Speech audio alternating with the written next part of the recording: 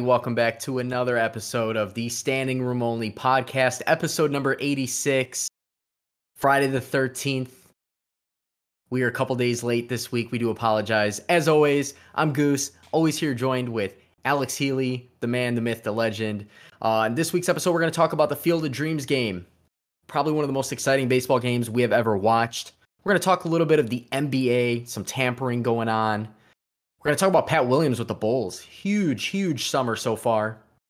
And we're also going to talk about the NFL, some key extensions, some injuries. Make sure you are following us on social media. We're SR Only Pod. We are on Twitter. We are on Instagram. You can listen to us on Spotify. We're on Apple Podcasts as well, and YouTube if you want to get a look at our beautiful faces. You can follow our personal accounts. I am iGoose with 4 O's. As always, don't ask why. And then we have Healy as well. Got me at the Healy6 on Twitter and Instagram. Field of Dreams, first time ever. Sox, Yankees, reliving the classic from the 80s. Technically from the early 1900s. That's what the movie was based on, Shoeless Joe. Mm-hmm. Was everything and beyond my expectations. Yeah. It was like we watched a movie, legit. The whole broadcast, I had to rewatch. You know, I actually tuned in right around the time the players were already on the field. Kevin Costner walked out from the from center field, from the cornfields, and then the players followed. Mm-hmm. But they had the music from the movie, from the end of the movie, when all the players came from the cornfields. And I don't know about you, I immediately had chills down my spine. Never seen the movie, but yes, I did as well. It was just like a cool experience because I've seen that clip before from the movie.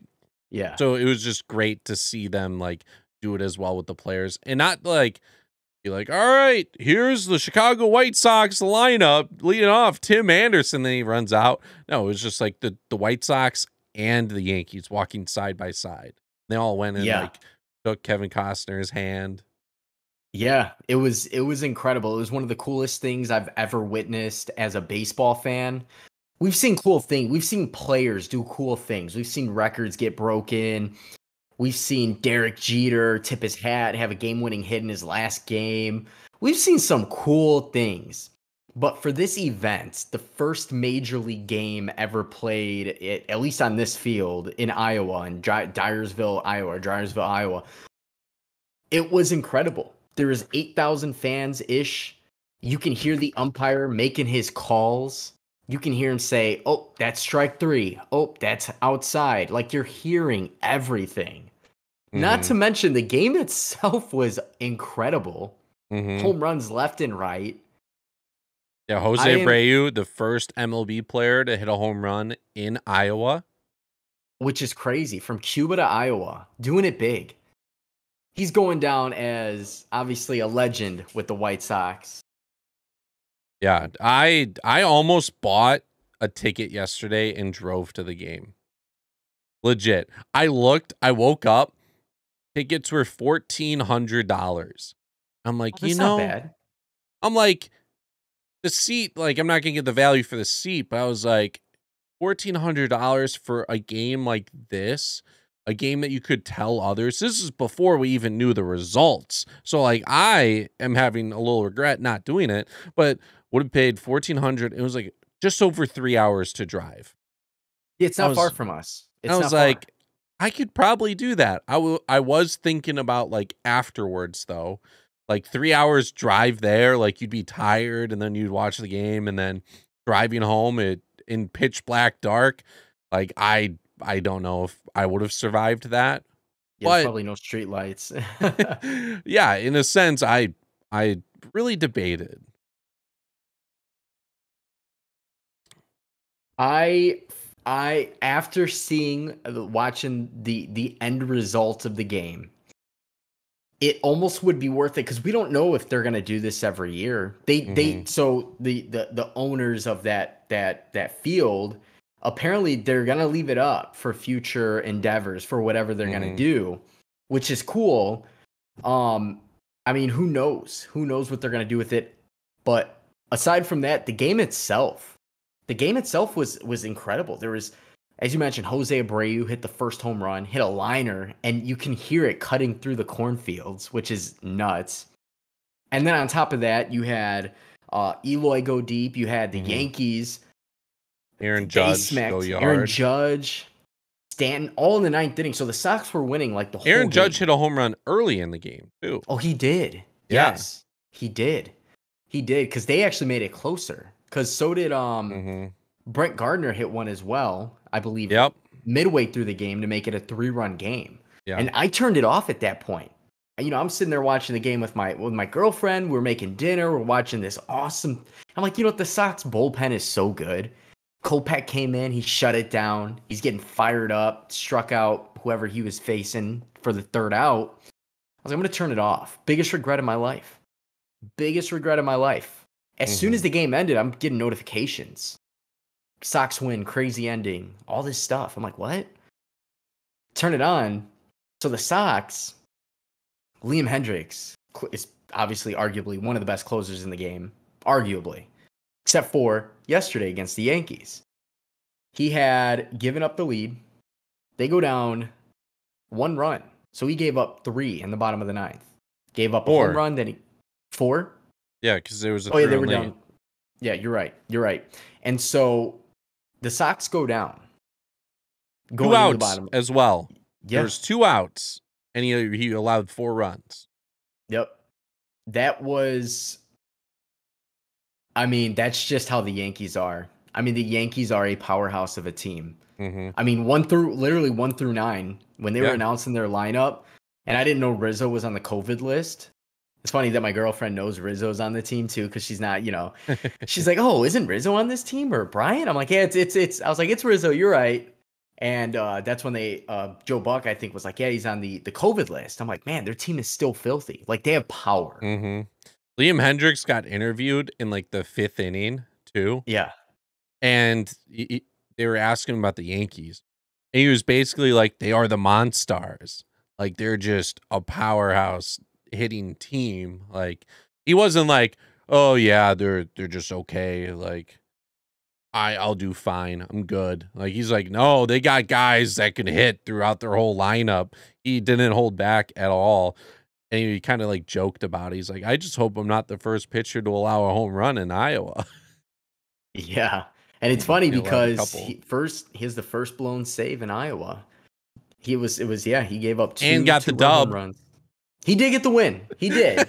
But I mean, he just wanted the win. The more wins you have as a closer, you got to go to that blown save stat. But he gave up the 2 big hits. He walked Gallo, and then I think it was Stanton at that point hit that game mammoth home run shot. Oh, dude, my. That was the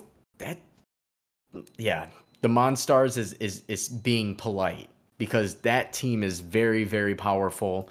And then, the Sox came up in the bottom of the 9th, started off. They made defensive replacements. A bunch. And because they thought they were going to win, and it almost came back to bite them. Yeah. You're talking about the Yankees? The White Sox, because they took they took out Eloy. Yep. They threw in Danny Mendick for can't remember who. They brought in Brian Goodwin. Yeah. Well, he was a pinch runner in the 8th inning, but I mean, when you're up 3 runs, you would think there's no way. But it happened, and that's where the excitement of this game came in. Because even the energy with only 8,000 fans, the energy was there throughout. I mean, it was all Yankees and Sox fans. You got to love it. And when they took the lead, Zavala, the catcher, or Zavala, I'm sorry. He had a home run too. Yeah, he won early in the game. It's funny because I think that was his 4th home run. Yeah. And the only time he's ever hit a home run, he had a 3 home run game. In his first career game. In his first career game. So he comes in, he gets walked with 1 out. And the very next batter, Tim Anderson, arguably the best Sox player. Some people like debate yes, some people will debate no. I think collectively they are great. He smacked a walk-off home run. Classic finish. bat drop, everything about it was just perfect. It was badass, like everything that you can ask for out of this game, plus that's the cherry on top, especially for us Sox fans. I had to watch that about 10 times because I didn't watch it live. If that doesn't spark momentum moving forward for the next 2 months into the playoff baseball, I don't know what will. But arguably the most fun I had watching a baseball game in a long time. Not saying I don't have fun watching baseball games. I love baseball. But this whole setup, from the Kevin Costner to the music from the movie, the narration by I can't even remember his name. He's from the movie too. Mm-hmm. And it was a Fox it was Fox, live on Fox, I should say. They had Joe Buck, John Schmaltz, I believe, was also announcing the game. Mm-hmm. Legend right there with Atlanta. It was awesome. I mean, it was to me was 11 out of 10. And I hope that they do it again yearly. I hope it's an annual thing that they do. I'm not sure if it will be. Yeah. But I think that it's like those pop-up bars you can go to, right? For cool movies. This was like that for me. That's how I felt watching it. I felt like I needed to be there. It was so cool. We'll walk off, like, just icing, cherry on top. The icing on the cake was that walk off. Like the theatrics at the end. I saw it today. This was like one of the most watched games within like the past 20 years or something like that. 16. Like crazy how many people were actually tuned into that game to watch it. You said it might be you'd like to see it more in the future. Apparently, David Ross said in a press conference, like he hinted at the Cubs doing it like next year. But looking at the schedule for the Cubs, though, it doesn't make sense because at what they're doing, Sox, the Yankees played Thursday night. They took the day off because they have to travel to Chicago then. And then they play Saturday, Sunday. There's just not enough. There isn't a break in that schedule for me to think that that they are. Also, the Cubs would be a weird team to just pick out because the Field of Dreams movie was about Shoeless Joe, who played for the White Sox. So I feel like you have to have the Sox play. Yeah. The movie originally was titled Shoeless Joe before they went back and changed the title too. So, and if you guys don't know the story of Shoeless Joe Jackson, there is a reason why they call him Shoeless Joe, for one, and why he is a prolific character, person, pioneer in Major League Baseball. Obviously was suspended along with other players with the Black Sox scandal for quote-unquote gambling and cheating, which numbers don't lie, just like Pete Rose, the numbers don't lie. Look him up. I read books on Shoeless Joe as a kid growing up.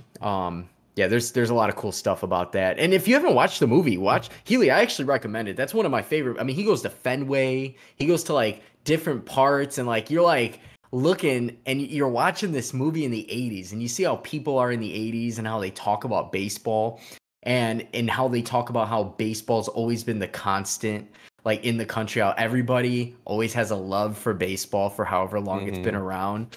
So I don't know. It's such a good feel movie. But again, I grew up watching like all the old movies, like you know, Angels in the Outfield and all that. So definitely a good one. Definitely a good segment there. Besides that, there really hasn't been much baseball. It's second week of August. Trade deadline's done. The Cubs suck. Cubs suck. They are just so bad. What's crazy is at the beginning of the year, finally the Cubs Sox are playing their series. At the beginning of the year, we're like, ooh, this could be good. They could be both in playoff contention. Like, this is going to be a good matchup. Cubs traded everyone. That series was just garbage. Craig Kimbrell allowed a home run, like made one of the games interesting, but the other games weren't. The Cubs got stomped against the Brewers. The Brewers scored like 40 runs against them in a series, and the Cubs scored like 7. Cubs were up 4. They were up 4-1 tonight before they allowed 11 runs in the bottom of the second inning. And they are currently losing 14-4 in Miami. That is horrible. It's just not good at all. I'll go to a couple more games. I definitely want to see Justin Steele pitch. He's my guy. He just got his first career start. Took the L, unfortunately, but he looked good. He had 7 straight ground ball outs to start the game against the Brewers. Nice. Hermosillo, who we've had on the podcast, he's going to get called up at some point. He's finally off the IL, so whenever a spot frees up, should be good to go on the main roster. And then the Giants come to town next month. So I'm going to go see Chris Bryant come back to Chicago. Anthony Rizzo is supposed to come back this weekend. His foundation bought a bunch of tickets too. They're like, hey, we didn't give him a good send-off. Like, here's a bunch of tickets. It was section 153. The tickets were $40 against the Yankees. He was great. Unfortunately, though, Anthony Rizzo got COVID, so he's unavailable for this series. Can't give him a good send-off. Yeah, so Cubs baseball, not fun. We'll be talking about the Sox a lot coming up.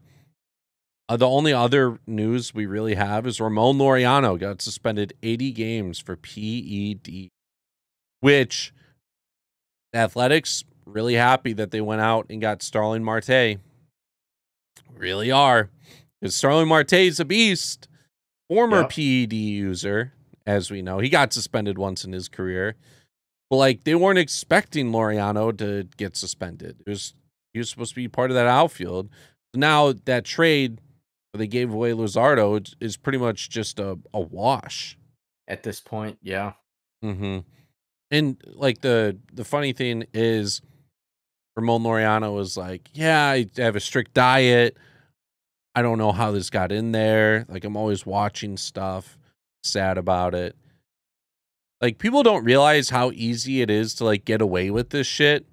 Like, it wasn't just accidentally in there. You got caught. You got caught. Every time someone gets caught with, like, PEDs, they're like, oh, I didn't know. Like, it's so unfortunate. Like, it was just in my supplements. Yeah, it's in the special meat I get. Didn't Canelo get caught and he was like, yeah, I've been eating this different meat or something. And he's like, yeah, that's it raised the level of whatever and it caused a false positive. And it's like, nah. Yeah. Or they're always like, I take supplements and I got it from the Jewel. Like, I went and got like a tub of fucking pre-workout. You have to know what's in that though. As a pro athlete, as me, I can go, you know, take whatever pre-workout I want to work out. I'm not getting paid millions of dollars. I don't care.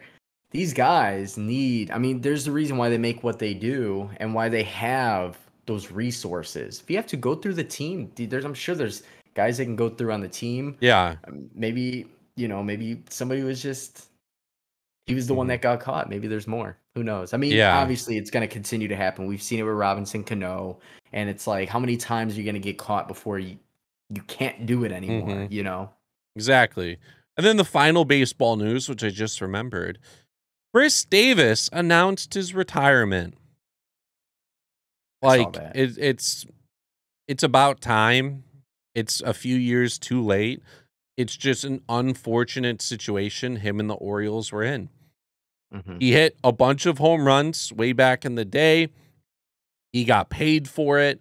He did also get suspended back in the day because he had Adderall for ADHD. But playing major leagues, you can't have it no matter what. Can't even have it prescribed to you. And then he was just not great. He put up a negative 5.9 WAR over the past few seasons. And he still was going to get paid up until next year, too. So he's pretty much just been sitting on the roster with getting paid millions of dollars to be terrible. It's just, I feel for him. Like, he didn't put up the best numbers, but he was like in that situation where the Orioles couldn't be like, all right, we'll send you to AAA. They couldn't really do that. Their team was also so bad, like he had to be on the roster. And it got to a point finally where he's had this injury, which I believe is keeping him out for the rest of the year. And he was able to retire, and the Orioles are still going to pay off his contract. So He got a that's good there. that contract. I remember. Mm-hmm. Didn't he sign like a 10-year deal like a while back, 9 years ago or something like that? It It was like was 8-year deal. It was an 8-year, I think 153 million. 7-year 161. I could not hit the amount of home runs that he hits, but I can definitely match his average for sure. I would accept that. I would gladly accept 5% of what he makes. Mm-hmm. That's crazy. It's crazy how that works though, because you get a guy because at one point he was actually good. Yeah, he had was 53 really good. homers, and then he had a 47 home run season. And then even his first year of his contract, he had 38 home runs. And then 2017, he had 26, and then 2018, 16, and 9 or 12, 0 this year. Well, 295 home runs in his career. That's not bad considering he really didn't hit the baseball. He struck out a lot, right? He had like a horrible strikeout to contact ratio. Yeah, he led the league in strikeouts a couple years. Yeah. 209, 208. He has 1,800 strikeouts in his career. I could probably look up here how many. So in a career, the most strikeouts ever. Reggie Jackson with 25, almost 2,600. Chris Davis is 17th all time, and the dude played 13 years. 13 in quotations. He played 80 games in 2008, 45 in 2010, 59 in 2011. He played 16 this year, or last year. He didn't even play a game this year. And he's 17th all time. That's crazy Insane. to think that he misses that many games and he's that bad. Well, you know what? What do they say? There's people who what are they calling it? Oh, I forgot what it is. Trending on Twitter. There's players making all this money that don't really play or aren't performing. Like John Wall apparently is one of them. Chris Davis is about as good of a bank robber as it gets as far as athletes go. But that's gonna do it for baseball. NBA, we got not really a whole lot of news. The trades are official now that the time has passed. Some tampering cases have been opened up by the NBA. They're gonna look into potential tampering with the Lonzo Ball trade, which and Kyle Lowry with the Heat. What's good is it's gone through. There was a case where this might not have gone through. Like last year we saw with Bogdan. Bogdan didn't go through, and and then he declined it. What team was Bogdan supposed to go to originally? The Bucks. Oh man, can you imagine that? I like him in Atlanta though, but with the Bucks would be nuts. Mm-hmm. You can literally run Drew Holiday, Bogdan, Chris Middleton, Giannis. I don't think you would have needed PJ Tucker on the floor then. No, you wouldn't, because you have 4 and 5 is Giannis and maybe Brook Lopez. Brook Lopez is a great offensive rebounder as it is. Yeah, and then Bogdan plays well. Yeah, he can run the 2 or the 3, and then obviously your bench. I like him in Atlanta though. We'll talk about that as the season gets close. We do have a couple of months before the regular season does come around. Summer League is happening. Pat Williams. With the tampering though, I expect some picks to be taken. The Bucks got like a second rounder taken. And like with tampering, I think they needed to like get rid of these rules. But like teams were legitimately not supposed to have contact with any free agent players or players of other organizations until the time came. But you saw all these tweets from reporters like, oh, like Miami's expected to get Kyle Lowry as soon as the deadline goes live. Oh, the Bulls are interested in Lonzo Ball as soon as like. I don't think there's anything wrong with that. I think if I'm so for me, there's got to be a whistleblower. Somebody's got to be blowing the whistle, right? Because if I'm the Bulls, I can say that we are looking at Lonzo Ball. Now, if I can't make direct contact with him, I assume that's his agent as well or anybody that he's associated with. But does that mean you can't talk to the other team as well? I wonder how that works. Like, am I not allowed to discuss, hey, sign and trade? Yeah. Yeah. I don't think so. I think it's so weird. Like Major League Baseball, as soon as the season's over, boom, your contract, if you're a free agent, is done. You are no longer with that team. Like That's the yeah. NBA, like even after the draft, like they're still technically not free agents. I think as soon as the season's over, they should be free agents and like I agree. under their own rules. But they have this... unrestricted, maybe for restricted. And I don't know. It's still weird. I think as a free agent, regardless, restricted, unrestricted, you should be able to talk to other teams as soon as the season ends. But obviously basketball is a little weird. You have to do it in their little bubble. They have their time frame for this. They have their window for that. And it's fine. I mean, I love the drama around it. I love I mean, this was the most exciting offseason I've had as an NBA fan, obviously because of the Bulls. But I think tampering is going to get brushed under the rug. It's more than that. The executives or the general manager can face suspension. There's a huge fine, like 10 million or something crazy. So, but again, they have to prove it. They have to prove it. I don't think that they really have much in this case, but you never know. But yeah, so I mean, but the trades went through, which is the most important. So the Bulls still obviously get to keep Lonzo Ball. Kyle Lowry to Miami is big time. I think that's big. And you know, I haven't been the biggest fan of him thinking he makes that much of a difference with Toronto. Because personally, I think he's been carried by DeMar DeRozan and Kawhi Leonard and Pascal Siakam and some other guys. But I think him going to Miami is a huge move for Miami. It's just like Lonzo potentially maybe for the Bulls. But aside from that, something we were talking about before the episode for the Bulls, I don't think it's going to be a matter of Lonzo, DeMar DeRozan. They're going to perform. I think the biggest X factor that we are going to see is our first round pick from last year, Patrick Williams, the Paw, is having a crazy good summer so far in the summer league. He's averaging over 20 points. He had a 30-point he dropped 30 points a couple of games ago. He's 4-7 for 3. Yeah.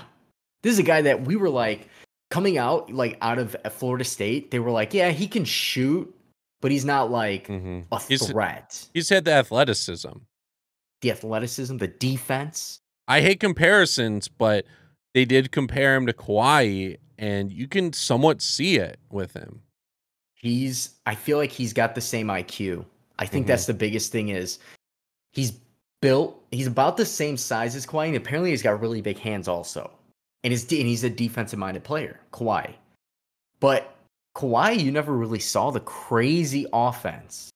You didn't even see it really in the finals against LeBron and the Heat. You saw his defense. You saw some offense, but it wasn't until later, until like maybe the year that the year that he wanted to leave San Antonio, where he was quote unquote hurt, which obviously they don't know if that was false reporting or not. But when he went to the Raptors, he went off. He exploded. They ended up winning the finals. He had the game-winning buzzer, Game 7 against Philadelphia, the shot by the claw, and all I keep thinking is Pat Williams just turned 19 years old. Maybe he's about to turn 20. He's still developing. He's dominating the summer league. And so I've been on Twitter, and everything I've been saying is Pat Williams is the X factor.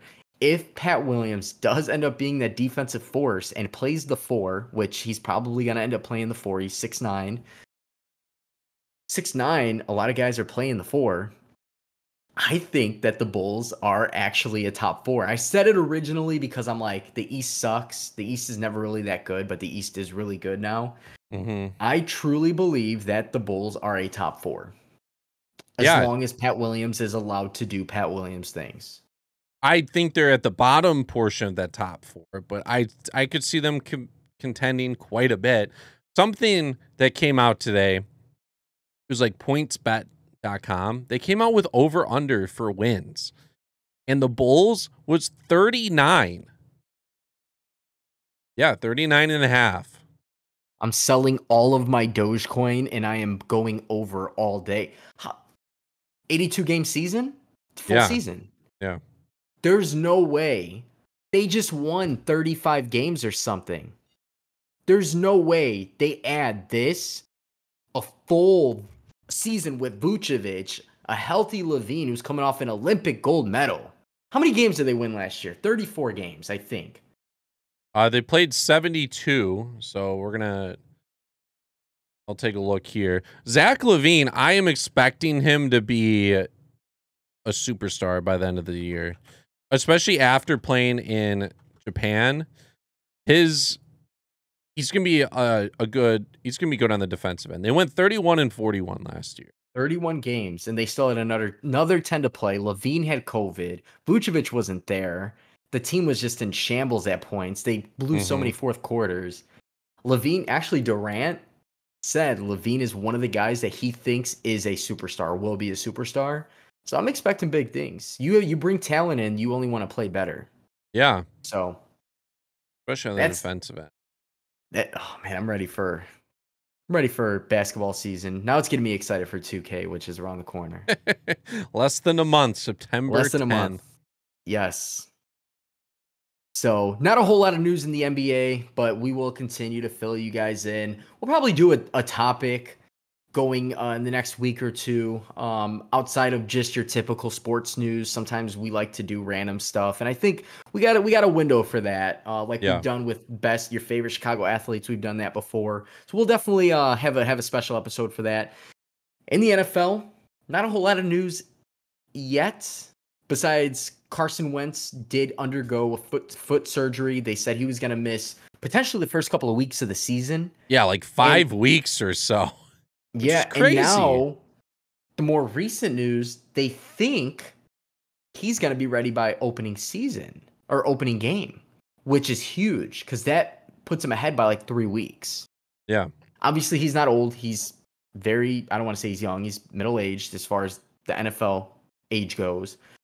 It's huge for them because they are a very talented football team. Jonathan Taylor's coming into his second year, arguably one of the best backs already. They competed last year, obviously against Tennessee, and the rest of the division is really good. And they just traded for this guy. They just traded for him. They just extended the linebacker, Darius Leonard, one of the best defensive linebackers in the game. So I think that they have a lot of good things going on, and the fact that even if he misses week 1, it's still huge because now he's not missing an extended amount. Now they don't have to get there and scramble and try to convince Andrew Luck to come out of retirement or something. So if we didn't get the news that he was coming back and we recorded the podcast before then, I was going to go on like a rant how I am glad that the Bears did not go out and trade for him. Because I remember at the time, I'm like, it would be cool for the Bears to get him, I believe. Yeah.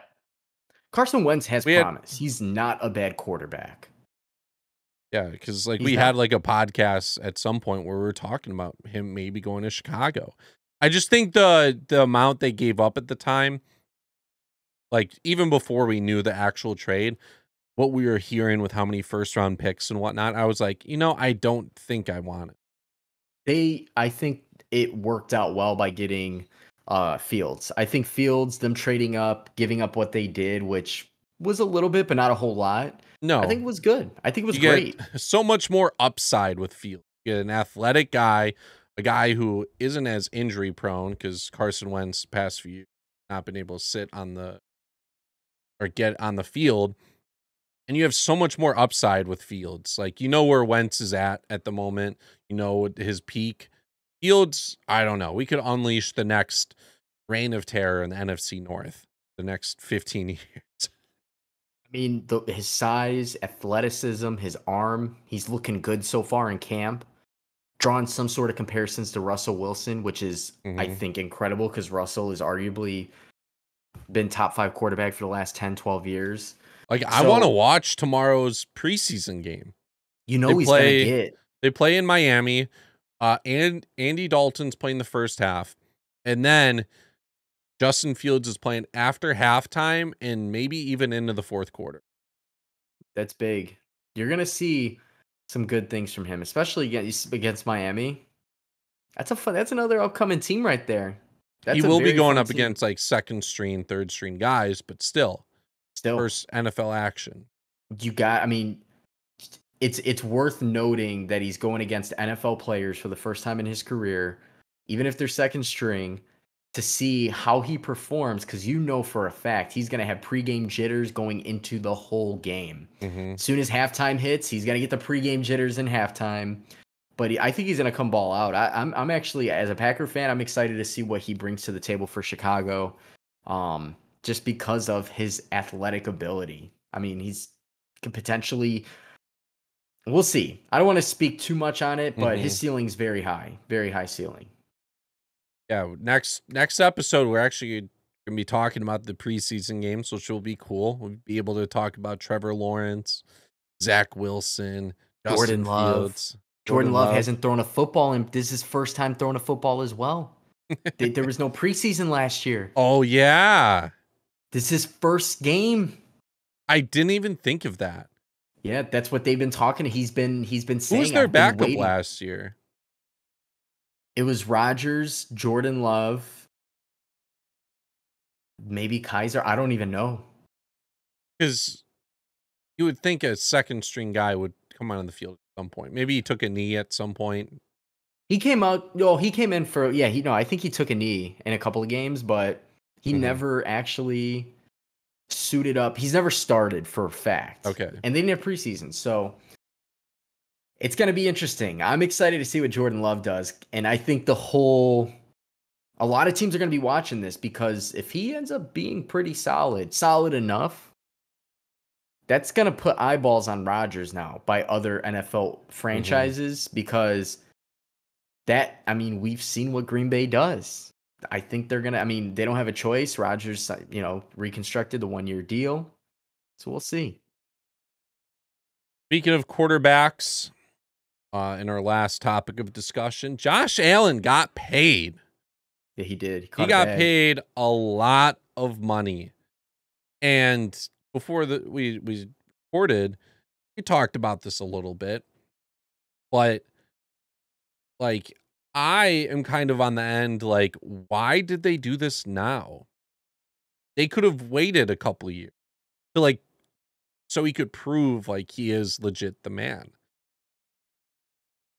I'm on the end of tough. I don't know why they just didn't wait. I agree with you. I do agree, considering Buffalo's defense has kind of been very good the last, I don't know how many years, and they've gotten close even before Josh Allen. I just think he's got the tangibles. I just look at the highest paid quarterbacks, aside from Pat Mahomes. Dak Prescott was like the second highest paid. And Dak Prescott, was having a good year, but he's also got super talent around him. Josh Allen's got Stephon Diggs, Cole Beasley, some others, John Brown maybe. I don't even know if he's still there. But he's a very talented guy to have in the long run. He's somebody you want to keep around.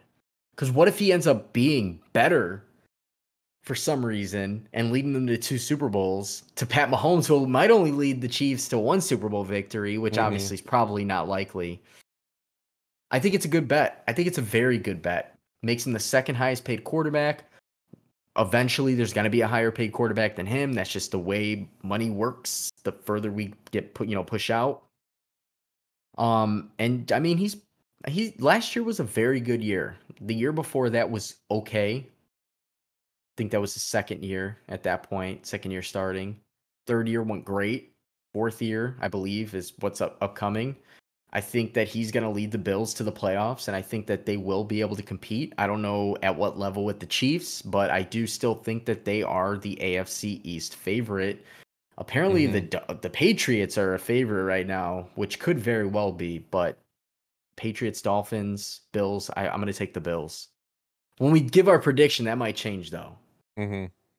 Yeah, maybe it's just they are playing like the risk game. Like, if he plays well, this is a steal of a contract. If he doesn't, then let's just say he gets hurt or like he does regress at some point. At that point in that contract, you're going to be probably in a rebuild phase trying to find a quarterback. And by the time you actually get one who's like really good again, the contract would be. That's just how it goes in the NFL. Like the transition between finding quarterback guys and like them actually being good, it takes a few years. We're seeing that with Burrow. It's going to take him a couple years to get adjusted to the league. Baker Mayfield, another one. Don't really have that transition of like Brett Favre just stepping down and all of a sudden Aaron Rodgers is just a monster. Exactly. But I mean, even then, those guys don't get a contract right away usually. Yeah. Usually after a couple of years. So I think they'll be okay. I think it's a really good gamble, and for making 200 and whatever 80 million compared to 500 million that the Chiefs are going to give Pat Mahomes, obviously over a longer term. I think it's a really good deal. I think it's a very good deal, and it goes to show. I mean, you got to pay these quarterbacks. Not every quarterback is good. You got to pay them. Now, I hope it doesn't affect their bringing other talented players to help kind of win a Super Bowl. But I mean, they still have the talent right now.